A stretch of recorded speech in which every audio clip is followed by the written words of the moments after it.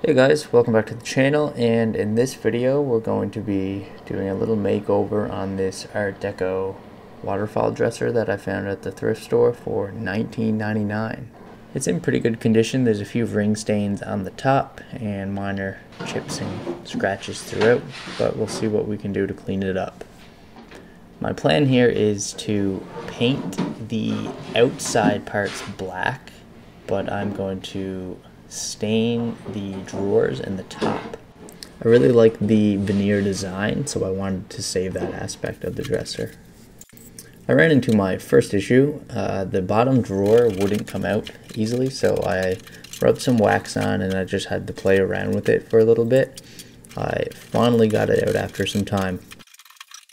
There was a crack in it, so I just filled it up with some wood glue just so it wouldn't fall apart on me. I'm going to use wood stripper, but first I wanted to do a light sand just to help it out a little bit. I applied a nice amount of stripper, and I'm using a cheap foam brush just to rub it all over the top. I do the same process for the drawers as well. A light sand, and then wipe it off, and then put some stripper on.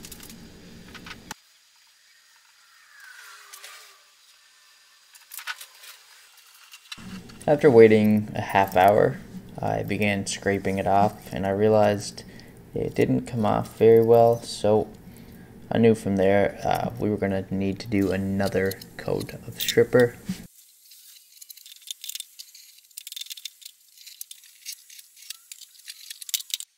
I did pour some mineral spirits on and use some steel wool just to clean up what was already gooped up on top.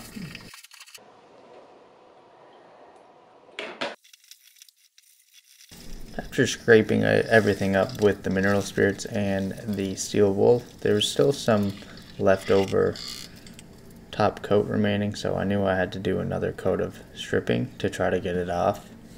I'll be honest, this project was pretty difficult getting this old stuff off.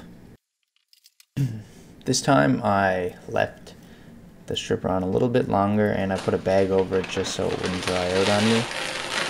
Let's see how it works. So a tiny bit more came off when I scraped it up again, and then I poured mineral spirits again and just scrubbed with steel wool, and it helped take a lot off, but it still looked pretty blotchy, and that was the difficult part about this project. I had some issues with removing this old top coat. I tried scraping it, and then I sanded it for a while, and I eventually got it down to a point where I said, this is enough. It was pretty blotchy, but I had some plans to fix it up later on. So I decided to move on to sanding, where I'm going to be painting this project black. Sanding is just going to help the paint stick on better, and it's going to make it a flat surface.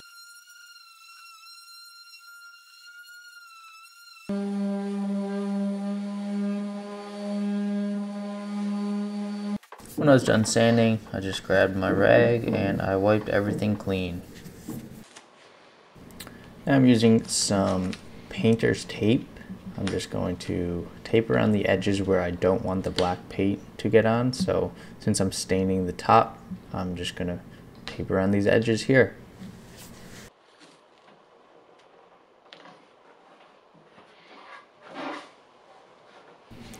And if you guys like this video and like furniture refinishing projects, hit that thumbs up, and don't forget to subscribe to the channel because there's lots more refinishing projects coming your way.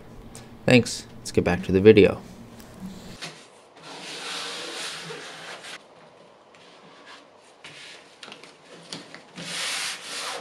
I wanted to prime the surface first. I didn't have any gray on me because typically when you're painting with black paint, you can use the darkest color you have, but I had some leftover white spray paint, so I used that to prime the project.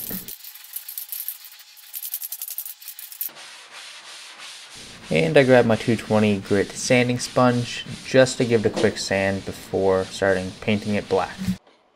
I'm using a paintbrush to apply this paint. Make sure the brush is decent quality. You don't want the pieces of the brush falling off into your paint. That can get pretty annoying.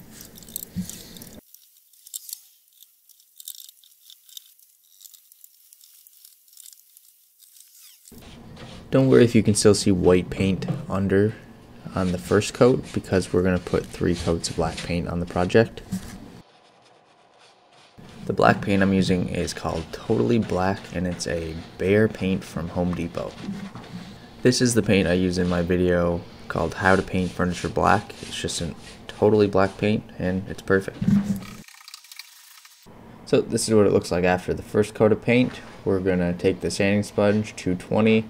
We're just going to do a light sand throughout, and if you see any issues with the paint dripping or any marks, or sand it down. After sanding any imperfections, just take a lint-free cloth and clean up all the dust, just so we don't have any issues on our next coat of paint. When everything's clean, throw on the next coat.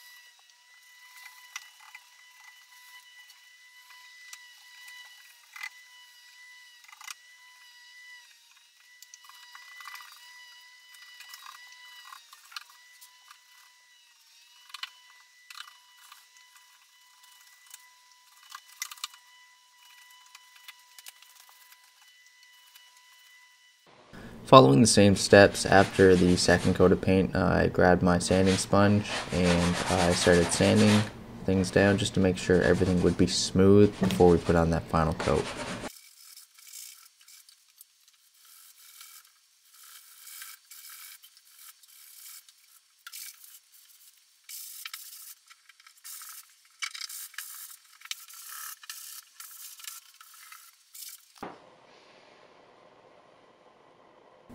Finally, let's throw on the third and our final coat of black paint. After this coat, we don't need to sand because we already sanded between each step, so it should be pretty smooth.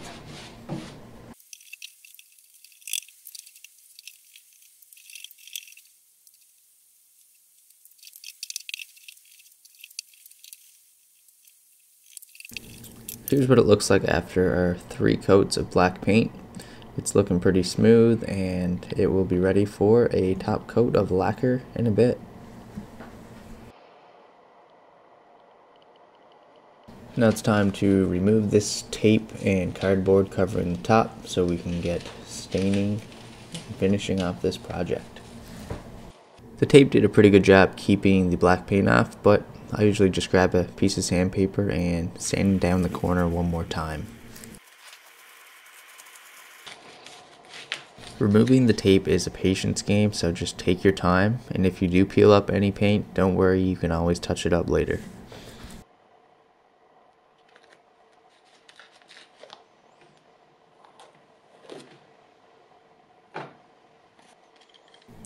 So here the paint was connected pretty good with the tape, so I just grabbed a utility knife and cut it down just so it was easier to peel off.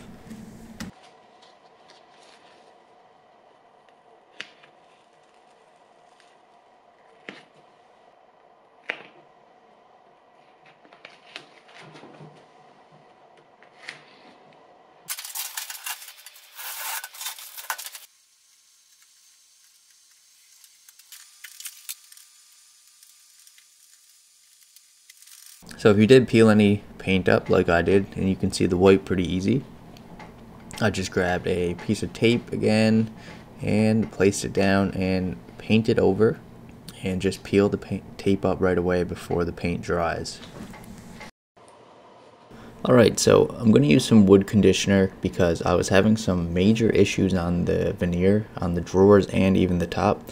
It was pretty blotchy, and I was hoping that when I applied the stain and everything that we would fix up the issue.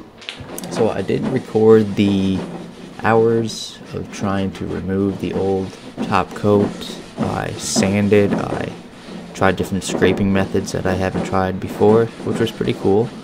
And I stripped multiple times, but I couldn't get everything off. But it wasn't that noticeable. You can't really tell on video, but in certain lighting you can see the leftover top coat.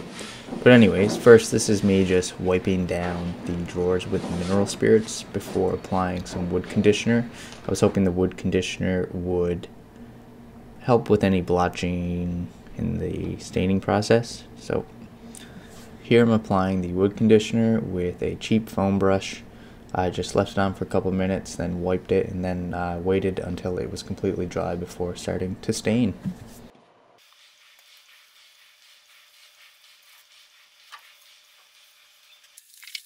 Instead of watching me do it to all the drawers, here's just a fast forwarding of applying mineral spirits and then the wood conditioner.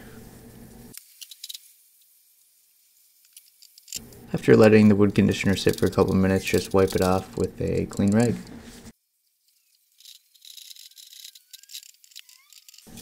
And then I did the same steps on the top of the dresser.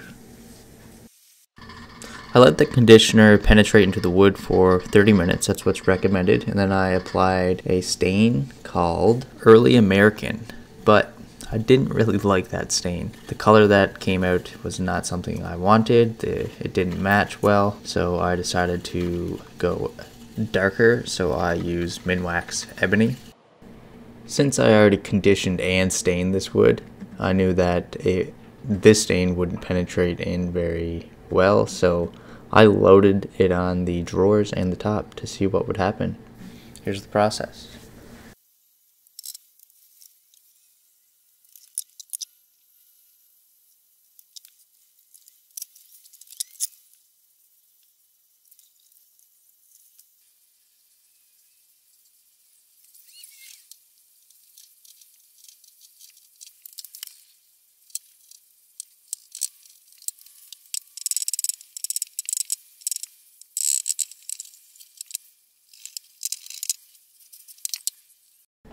Here's how much stain I applied on top of the dresser, but I realized when I was wiping it off, when I finished, my camera said the memory card was full, so I didn't get the process of me wiping it off, but here's what it looks like after I wiped it off.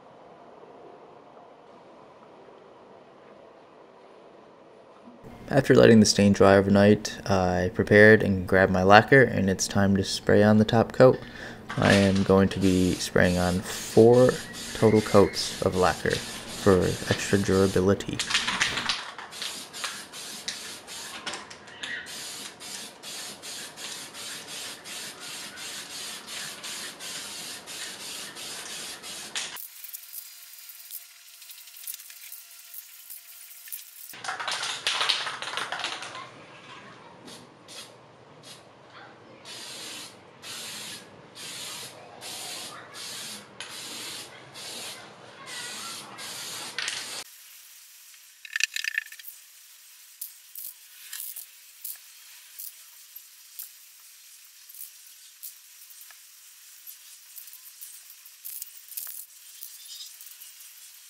After 4 coats of lacquer with light sanding with 220 grit in between, I decided I'm going to paint the handles black on the inside of the drawers.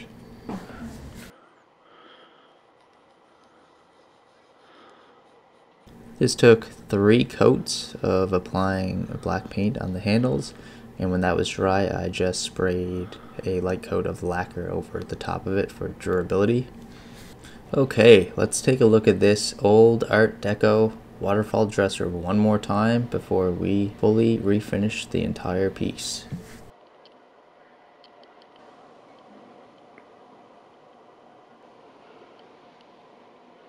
Here's what it looks like after.